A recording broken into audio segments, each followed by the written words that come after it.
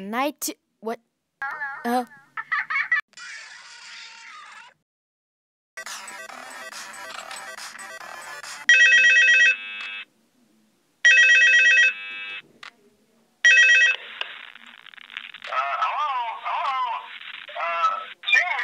First night wouldn't be a problem. You're a natural. By now, I'm sure you've noticed the older models sitting in the back room. Those are from the previous location, and we just use them for parts now. The idea at first was to repair them. They even started retrofitting them with some of the newer technology, but they were just so ugly, you know, and the smell.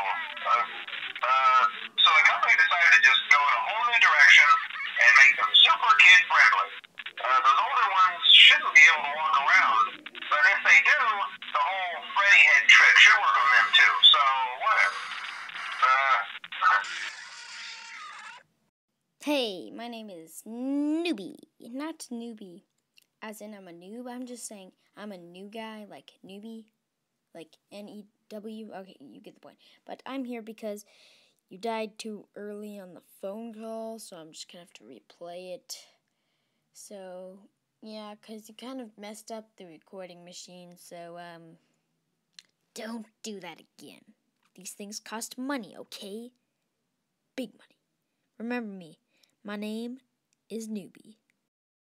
I love those old characters. Did you ever see Foxy the Pirate? Oh, wait, Foxy. Oh, yeah, Foxy. Hey, listen. That one was always a bit twitchy. I'm not sure if the Freddy head trick will work on Foxy. If for some reason he activates during the night, and you see him standing at the far end of the hall, just flash your light at him from time to time. Those older models would always get disoriented with bright light. It was called a system restart or something. Come to think of it, you might want to try that on any room where something might be. It might hold him in place for a few seconds. That glitch might have carried over to the newer models too. One more thing. Don't forget the music box. I'll be honest, I never liked that puppet thing. It's always thinking, and it can go anywhere. I don't think it's pretty magical for it, so just don't forget the music box. Anyway, I'm sure it won't be a problem. Have a good night, and I'll talk to you tomorrow.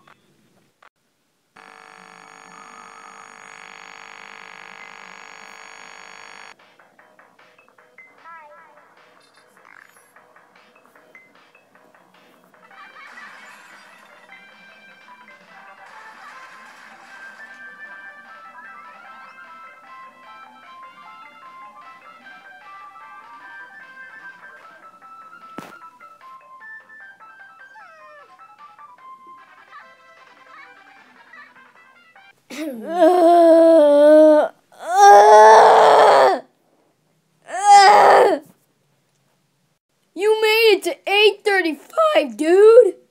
I did? Yeah. Cool.